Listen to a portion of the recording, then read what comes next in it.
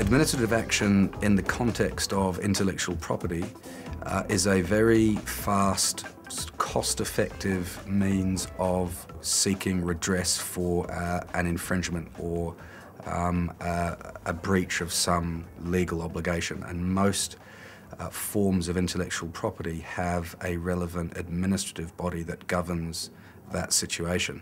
And I would say 90% of the cases in China where infringement take place are dealt with through the administrative process. It's fairly cost-effective, takes about 3 or 4 days to make a submission, file that submission, and then have that submission dealt with by the authorities. New Zealand companies looking at the cost issue, I think, need to be aware, first of all, that if they don't properly manage it and budget for it, it can become uncontrollable and can lead to huge sort of out-of-control costs. Cease and desist letters are a very effective way of dealing with infringement if infringement arises.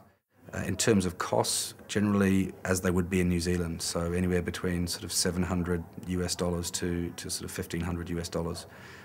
Administrative action, that whole process, right through to punishment, the costs are going to be somewhere in the region of $4,000 to $8,000. We're seeing some very good, fair, fast decisions coming out of the Shanghai courts and the Beijing courts, and more now coming out of the Tier 2 cities.